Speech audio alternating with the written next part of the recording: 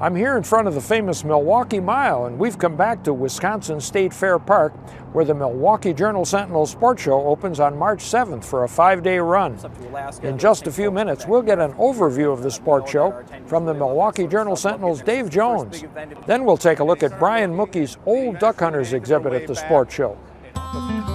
Summer to fall, winter to spring, from Green Bay to where the St. Croix sings, from Catamaran to Superior Shore, outdoor Wisconsin, outdoor Wisconsin. One of the features I really enjoyed here at the sports show was the Old Time Duck Hunters exhibit, where Brian Mookie highlights the golden years of duck hunting on the Horicon Marsh. Welcome to the Old Duck Hunters exhibit. What we've done here is try to create an experience for the visitors, taking them back in time, giving them a little local lore and some history of duck hunting. We have an old wood skiff here from the 1930s. Actually, we've got an interesting story behind that. It was involved in a prison break from the 1940s. It was owned by a gentleman from Waupun.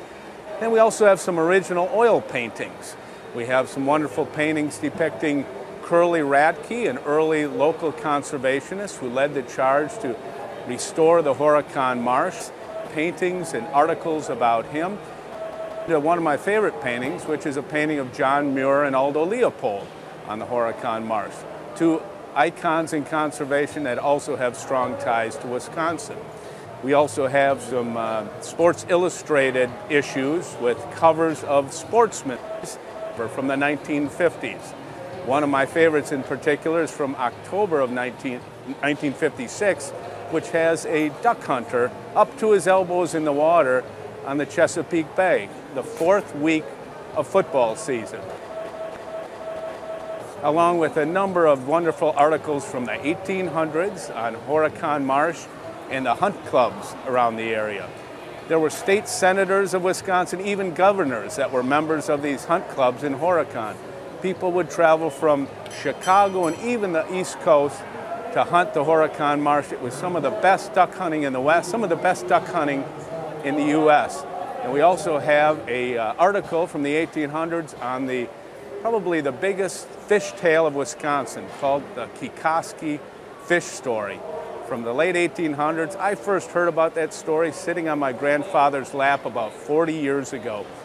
And he almost told it word for word from the article in the 1800s, so it must be true.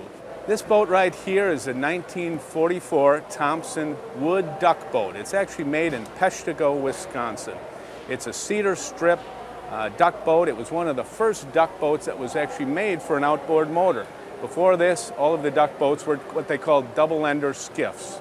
But this was actually set up for an outboard motor. We've got an old Johnson, 1952 Johnson Seahorse motor on it. And I still take it out a couple of times each year in the fall duck hunting. And excellent duck boat to hide in the cattails and spend a day in the marsh. For me, one of the joys of this exhibit is sitting back at the back of the booth, watching visitors come in. Some of them in their 60s, 70s, 80s. I see them come in and almost stop in their tracks. Some of them get a little twinkle in their eyes. Some of them, a little tear wells up. And they start looking, and they eventually make their way back, and all of a sudden the stories come. I said, my dad used to take me out fishing in an old outboard motor, much like that Johnson. Or my grandfather, he used to take me duck hunting in that old skiff. And from one story turns into another story, and I'm standing toe-to-toe with them, and a whole book of memories and stories comes flowing out. So for me, it's really an enjoyment sharing these old duck hunting pieces of equipment and gear, because it really brings back memories for a lot of our visitors. I'll be here at State Fair Park for the Milwaukee Journal-Sentinel Sports Show, March 7th through 11th. So if you're here, stop by and say hello.